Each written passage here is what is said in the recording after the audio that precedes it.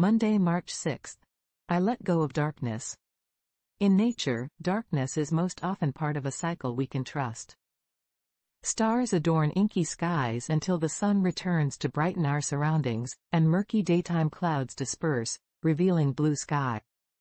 When we find ourselves in darkness, feeling trapped or overwhelmed, we can become still rather than succumb to panic or despair. We can allow echoes and the air against our skin to help us sense our space.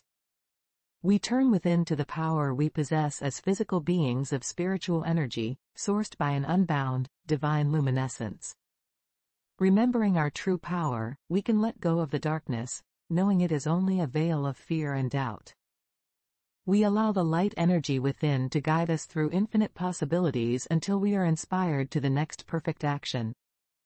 Milena Dawn. Scripture reading. The light shines in the darkness, and the darkness did not overcome it.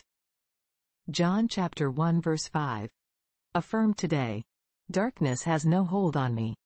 I let go of darkness and allow illumination.